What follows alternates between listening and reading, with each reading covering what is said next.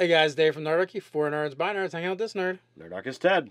Now we ask the question, is that just OP, or does your GM need to up his game?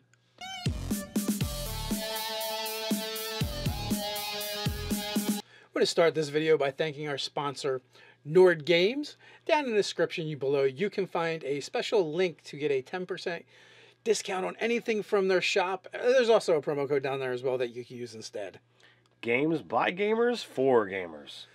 So today we're talking about things that maybe certain dungeon masters have banned from their games, or you've been in a game and the DM was like, no way. Now, this falls into different categories. One is it doesn't match with my theme. Two is it's not a balanced concept. A lot of times you'll see that from like third-party publishers and stuff like that. But that's not the stuff we're going to talk about, because those can be kind of legitimate bans in my opinion. Obviously, you guys all should be agreeing on what type of game you're playing beforehand.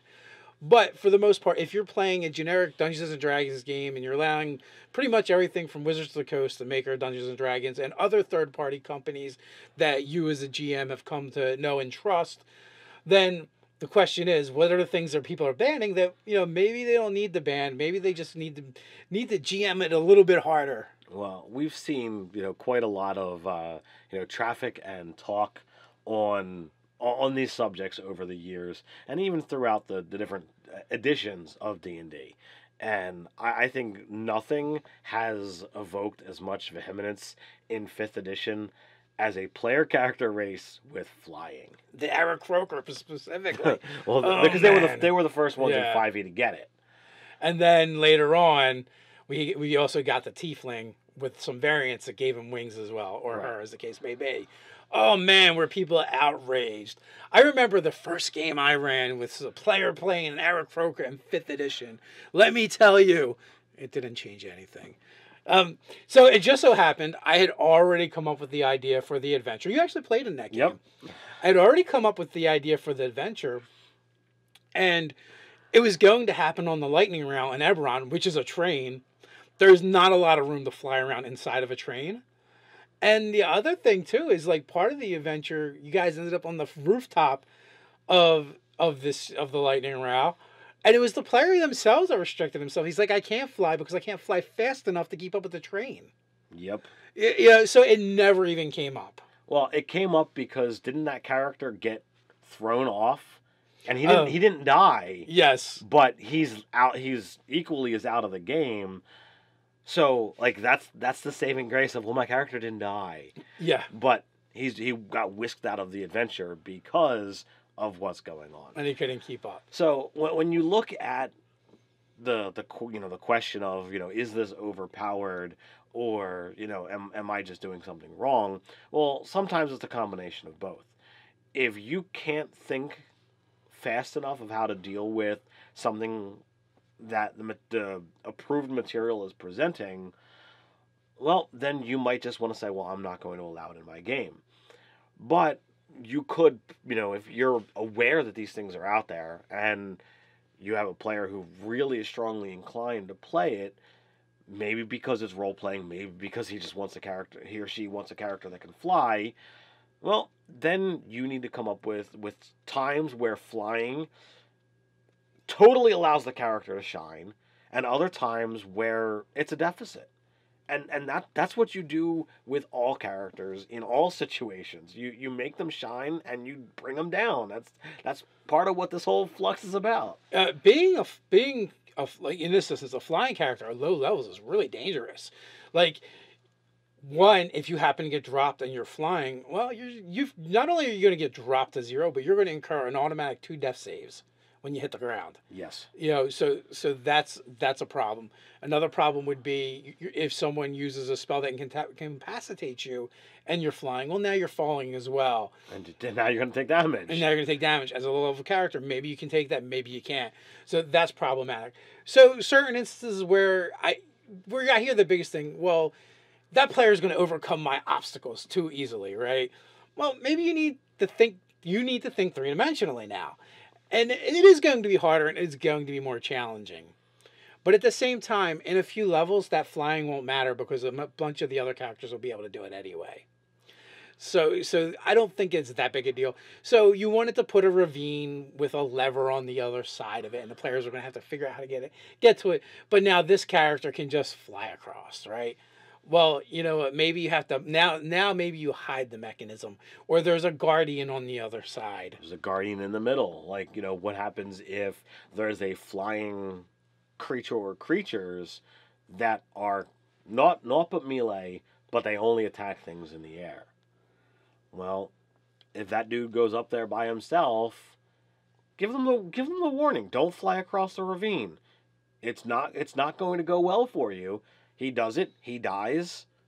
Well, he was warned. Well, maybe you find a way to have him land back on the side with the players, and they bring him back. They bring him back up, but he realizes, well, I'm not going to do that again. Well, and also too, like if there's a character flying around a lot, they're going to be susceptible to something that may not occur to the other characters very often. Aerial random encounters, right? Maybe it just doesn't come up because they're not in that environment. But if this guy's flying around, scouting a lot, well, then there's always a possibility just that something sees you flying around. You get noticed.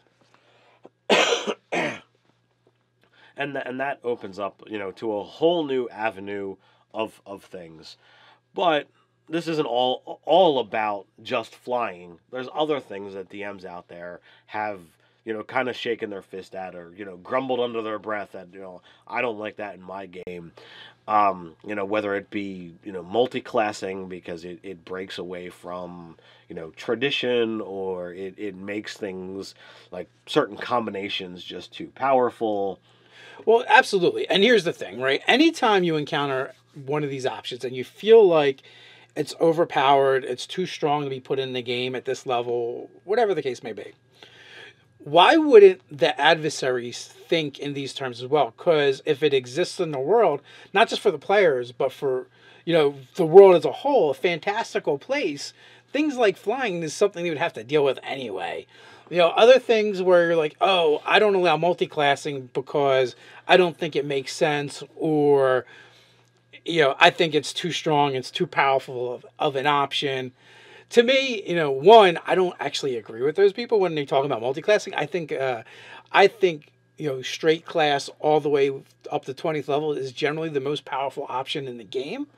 What happens is you start diversifying and build a broad base of skills, and you have a lot of options, but they aren't always the most powerful options.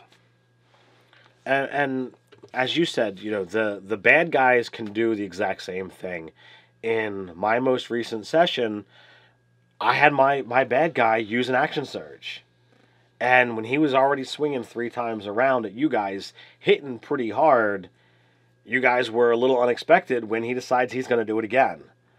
And the same things that people, or that players wind up doing, there is nothing to say that you can't create those same groupings for your monsters. Right. I mean, you might not want to do it all the time, but No. Occasionally it spices things up, because when your monster did that, we're like, oh my God, is it like when I'm hasted kind of moving faster? Or you're like, no, it's like when you action surge. It kind of looks just like that. It's like, oh no, what other fighter abilities might he have now as well? So it just adds a different dimension to the game, spices it up for the players. Absolutely nothing wrong with that. Now, the other one is feats. Like, I've seen this especially early on, like, this includes, we don't allow the variant human because we don't want feats in our game. It's too strong. I honestly believe that feats are actually weaker than stat adjustments for the most part. There's some combinations you can do that are really strong, like Polar Master with Sentinel. But generally, there's a lot of things that make that not work. If you don't move near your opponent, those never come into play. So spellcasters, ranged combatants, none of them are going to affect it. Some things are just immune to attacks of opportunity. So that's going to shut it down as well. And the other thing is, in that particular case, that player has put a lot of resources into being able to do that one thing. So sometimes he's going to do it, and he's going to do it well, and it's going to muck with your combat. But that's fine, in my opinion. And it's going to go back to that thing that I said in the beginning, that, yeah, when you present the opportunity where it's going to be great, that player's going to shine, and he's going to love that story. And then there's times where it's just not going to do anything for him, and he's going to wish that, oh, I wish I had raised my strength or my constitution so that I could be, I could hit harder or survive longer. And, okay, well, he might still love that story too.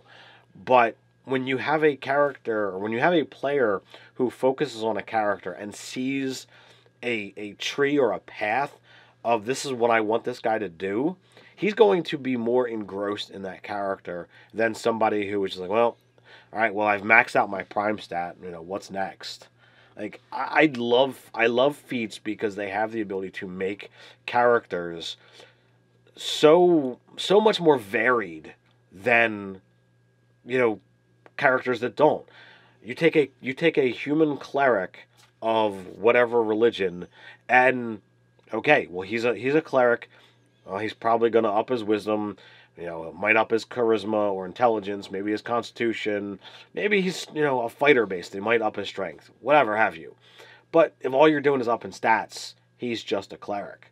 Well, once you start layering on spell type feats, well, now he's, much more of a caster. Oh, let's layer on fighting feats. Oh, well, he's clearly a fighting cleric.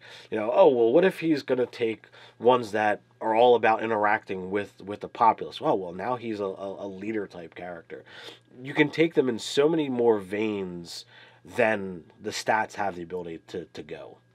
Yeah, they add these interesting things to your character that otherwise everyone would be the same, other than, hey, you can up your stats.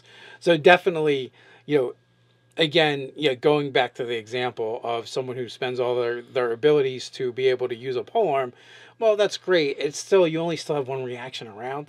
So you get to be awesome for one extra action around. And then you shut down. And what, you might using that combination, you might thwart one guy's ability to attack this round. Okay, if that one attack this round is so huge, well, then you got problems. Like, you need to design the encounter a little bit better, or you need to be aware of what your characters have the ability to do, and plan accordingly.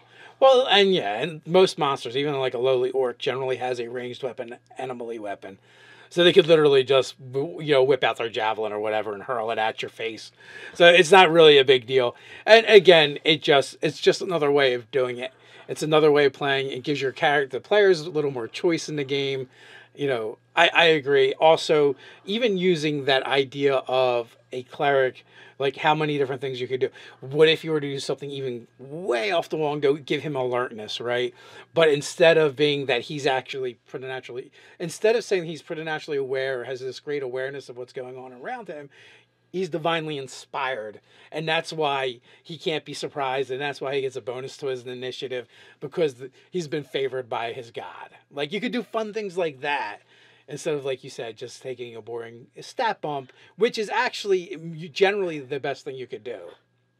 It is what it is. There's lots of stuff that I'm certain out there that you guys think is overpowered and you don't want to use it in your game. So this is a great thing you can do. You can continue the conversation down in the comments below. While you're down there, don't forget to like, share, and subscribe. Head down in the description where you can find the link and get your 10% discount off anything in the Nord Game Store. So until next time, stay nerdy.